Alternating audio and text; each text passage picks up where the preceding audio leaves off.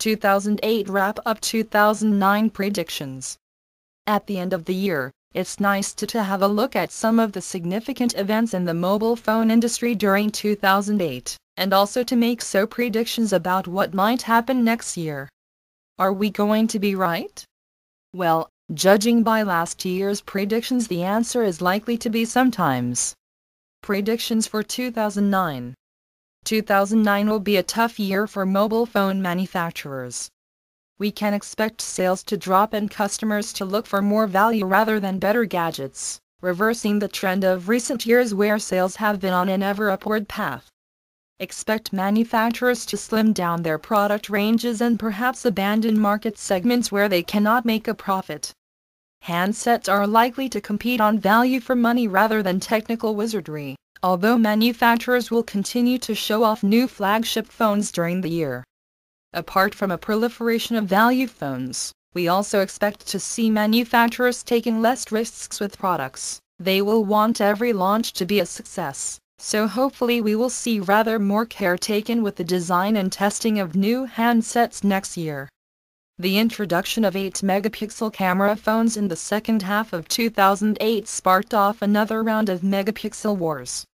By the end of the year we can expect to see some 10-megapixel devices with announcements perhaps coming in February. We're still waiting for video capture rates to catch up with our expectations. In our view, all decent camera phones should be able to capture 640 by 480 pixels at 30 frames per second. Perhaps this actually will be normal during 2009. Although QVGA displays have been the norm during 2008, higher resolution screens are starting to appear on high-end phones. We expect to see VGA resolution screens appearing on a few mid-range phones by the end of the year. More and more handsets will feature GPS as costs come down, and geotagging photographs will be a standard feature. Phones will not kill off dedicated sat-nav units for in-car navigation, but expect manufacturers to come up with some clever location-based services to open up new markets.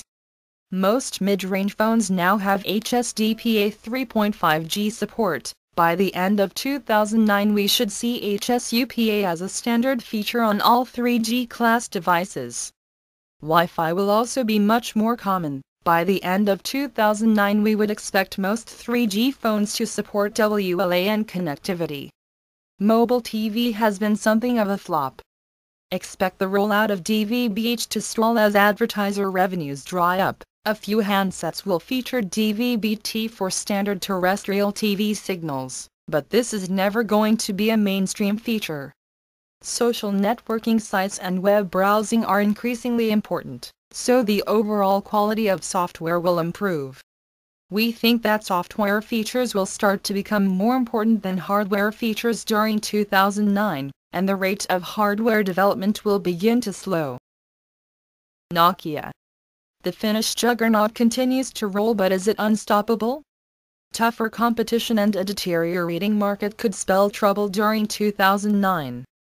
Nokia's flagship launch during this year was meant to be the Nokia N96, but it took so long to get to market that it was looking a bit old by the time it hit the streets, and many people realized that despite all the hype, the N96 was essentially the N95 with more memory and a TV tuner that didn't work in most areas.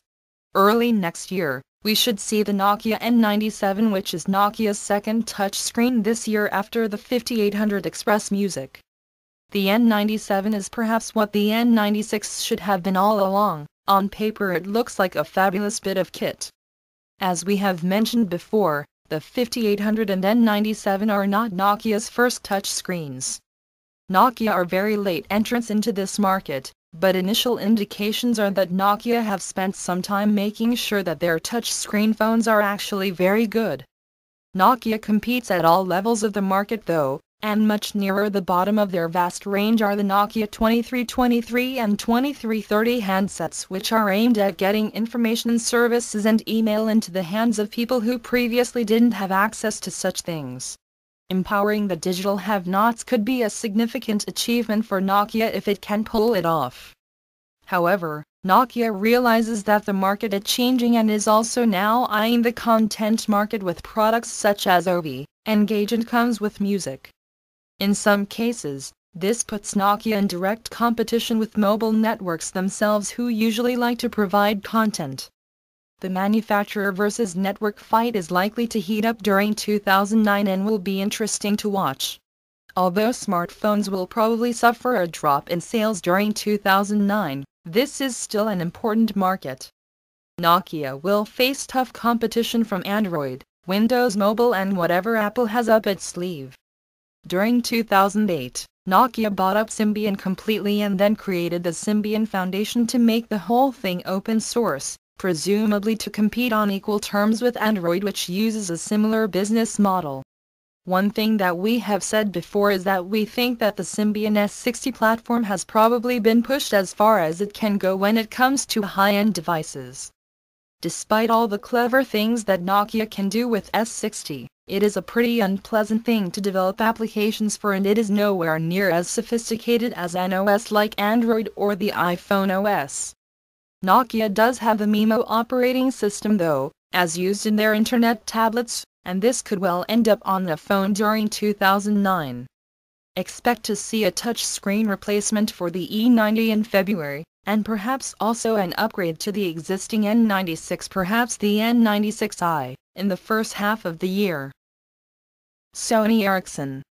When Sony Ericsson was created 7 years ago, it successfully turned around the ailing mobile phone businesses of both Ericsson and Sony.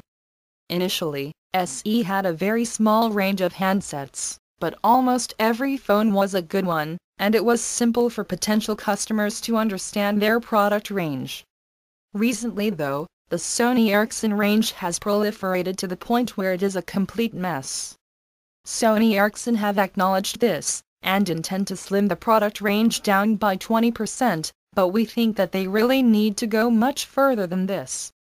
After all, the recent W705 is, we believe, the 28th Walkman handset in the range. Do we need this many Walkman phones? Of course not. It isn't just the baffling range of handsets that is causing headaches, but a critical lack of high-end phones too. In the past, Sony Ericsson has been committed to the UIQ interface running on top of Symbian, but the UIQ project has not survived the recent changes in the Symbian market, so there will be no more UIQ phones in future. Sony Ericsson do have a high-end smartphone though, and it's a good one too, the Xperia X1. The problem is that the X1 is made by HTC, and it isn't really a Sony Ericsson at all. We said last year that we expected to see Bravia handsets in Europe, but we were wrong. Toughening market conditions and a lack of interest in mobile TV probably means that we won't see them in 2009 either. Despite recent successes, 2009 is likely to be a very bad year for Sony Ericsson. Some people are even questioning if this joint venture will survive. Motorola. Motorola seems to be the eternal soap opera of the mobile phone industry. For several years their mobile phone division has teetered on the brink of collapse, and recent losses have been so big that many would argue that Motorola would be better off shutting down their mobile phone business completely. Originally, Motorola said that they would split the company and float the handset business off as a separate entity, but economic conditions are so poor that this is unlikely. But it seems that Motorola isn't just going to curl up and die. We know that Motorola are spending a great deal of time and effort on developing Android handsets for the second half of 2009, and some of the rumored phone designs for next year show a radical departure in style and function. The aura can be regarded as a statement of intent. Motorola realizes that it must innovate and differentiate itself if it wants to stay in business.